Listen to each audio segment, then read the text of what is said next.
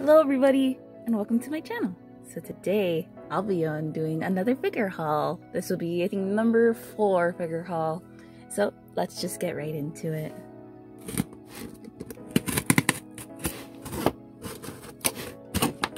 Ooh.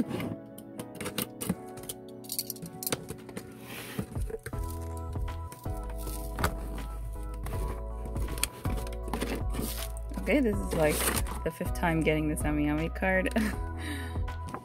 I guess because I ordered most of my packages all at the same time and they all just came together because of surface mail.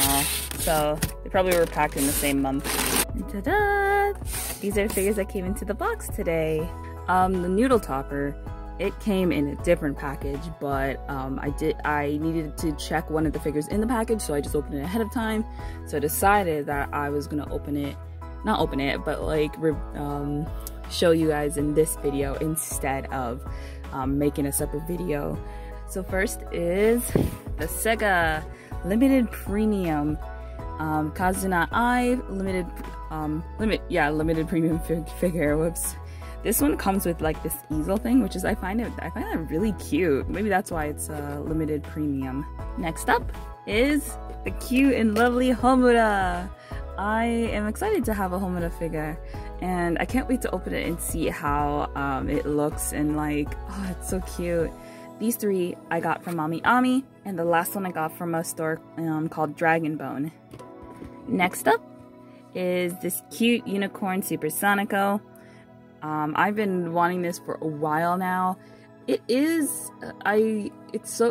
I like this version, the pearl, I think it's the pearl version, more than I like the other version because there is a variant to this one. It's really cute, but I'd rather have this one. So last but not least, and the last figure in this haul is, this is what I've been waiting for so long. It's so pretty and I've seen everybody in boxes. So this is the Noodle Stopper figure China version of Hatsune Miku.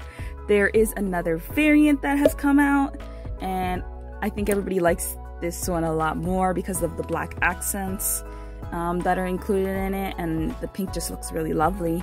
So I can't wait to crack this open. Okay, so that was my really short haul video. Thank you for watching. Like and subscribe, and I'll see you all later. Bye!